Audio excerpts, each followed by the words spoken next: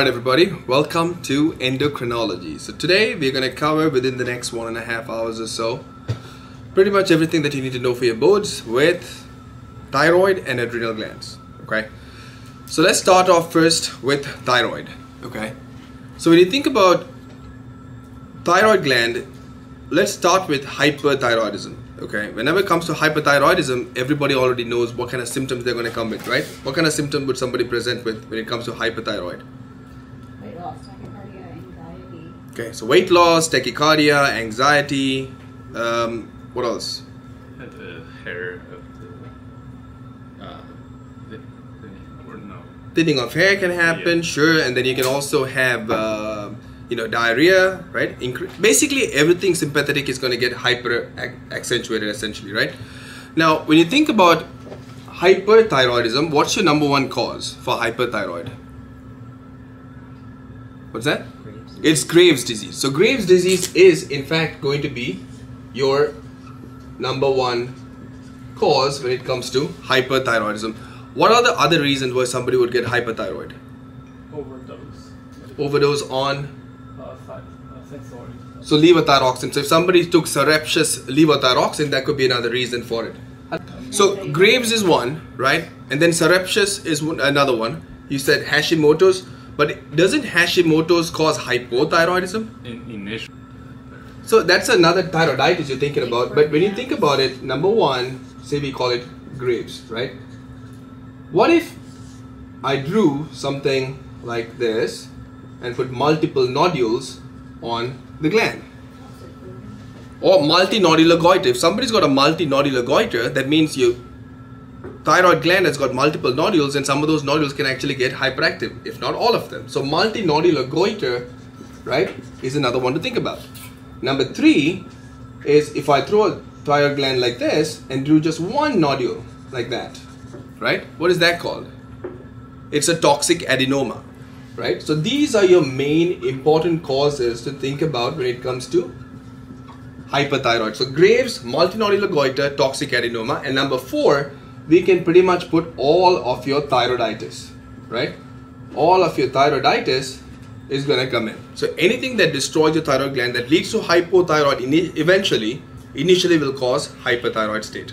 Okay. What about number five is what you said, when somebody's taking surreptitious or taking a lot of levothyroxine, right? Okay, so let me put it this way. The board question is going to pretty much ask you, the first question is, well, they're going to give you a patient who looks hyperthyroid based on the clinical stem. They're going to ask you, what's your next step in order for you to diagnose this patient? When you suspect hyperthyroidism, what's your next step to do?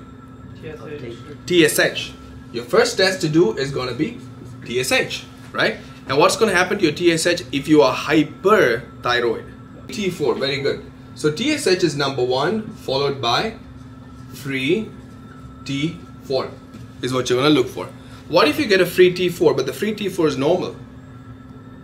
Subclinic. Well, it's not subclinical per se. If somebody's clinically having symptoms, right, you won't think of subclinical. Imagine somebody's truly symptomatic, right? But you get a T4 level and it's normal. What would you check for then? Pretty much going to happen.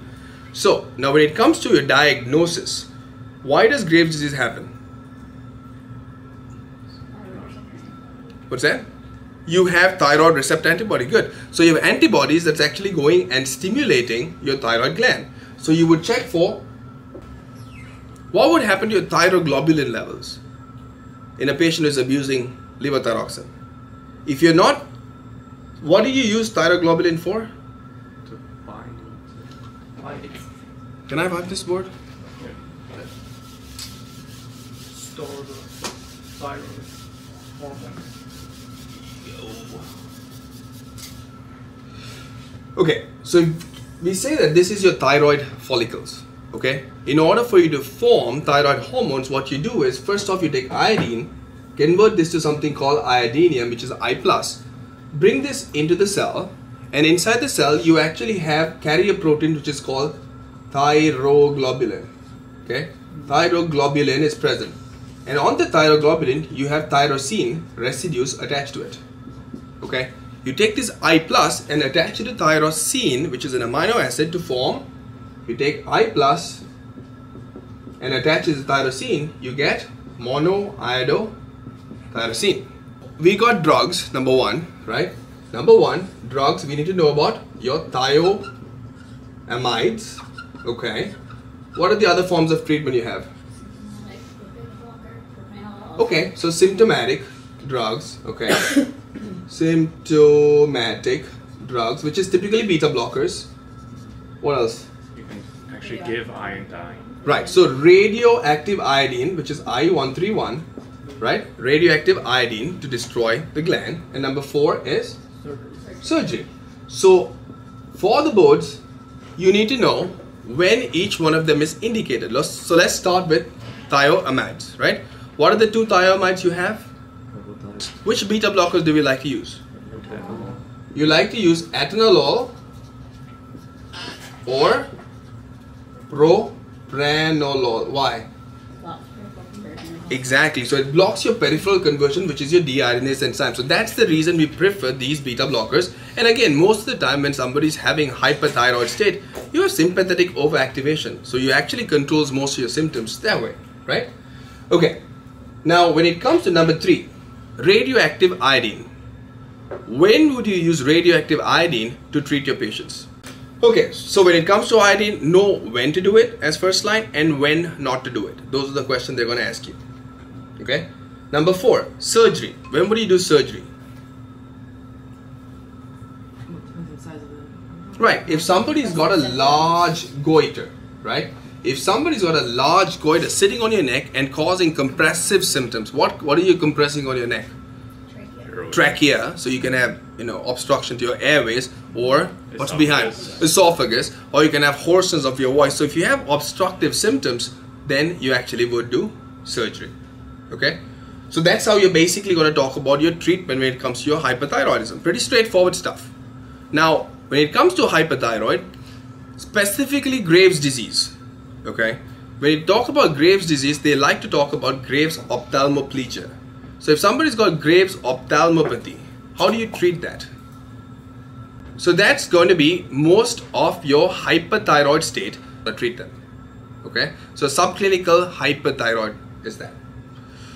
Okay, I think that's all for hyperthyroid. Thank you for watching. If you like our content, please like this video, subscribe to our channel and hit the bell icon so you get notified when a video is released every week. Have fun studying. We'll see you on the next one.